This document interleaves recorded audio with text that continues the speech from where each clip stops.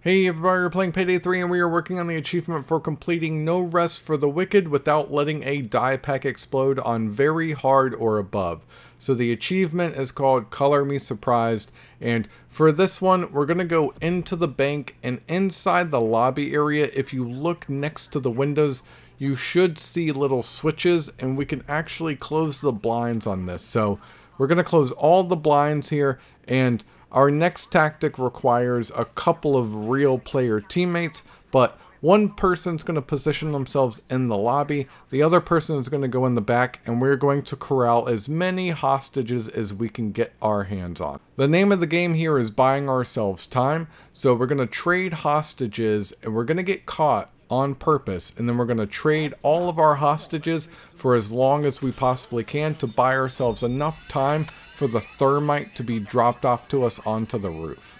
There are hostages in this back conference room. Once everyone starts freaking out, all of the hostages upstairs will come down. You can catch all of them in the stairwell. You are going to have to take out any security guards that do not surrender, but you should have plenty of hostages at this point. We're just waiting for the thermite to be dropped off onto the roof, and we can actually set up the thermite and not light it just yet. So we're going to take the thermite down, we're going to set it up here, but we are not going to light it. As soon as you ignite the thermite, the assault will start, and you can no longer trade hostages to buy yourself time. So we've put the equipment upstairs, but we're waiting for these extra bags to get dropped off, and now we are as close as we can possibly get. We're going to drop one bag in at a time.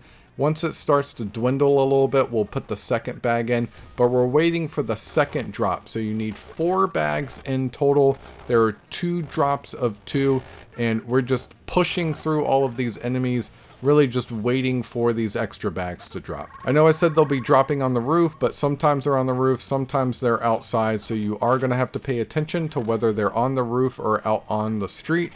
Make sure you're just being diligent about all of the enemies around. You don't want them to pile up on you while you're waiting for the thermite to burn through the floor.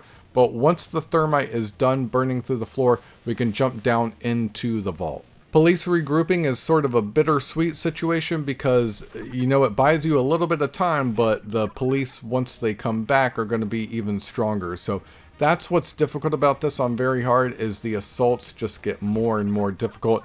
But we are inside the vault now, and we're going to take a look at actually deactivating these die packs. Just as a frame of reference, we have been able to just barely complete this with 2 people, so one person can do about 4 of these before it becomes a problem. We had 3 people here, so no worries at all. More people makes this easier, but we're going to bag up all this money. We only need 5 bags to complete this mission on very hard. So we're going to bag up 5 bags. We're going to move through the back alley once we get out of this area here, just pushing through all of the enemies. Make sure you stick with your team as much as you possibly can. Communicate, and now we have to work on getting all these bollards open.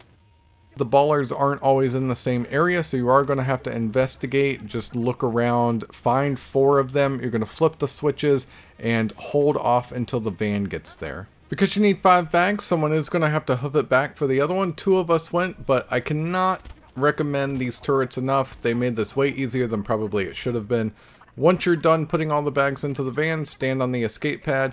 The achievement should pop for you once you've successfully entered the match summary. But hopefully this helps you guys out. Thanks for watching, and we will catch you next time.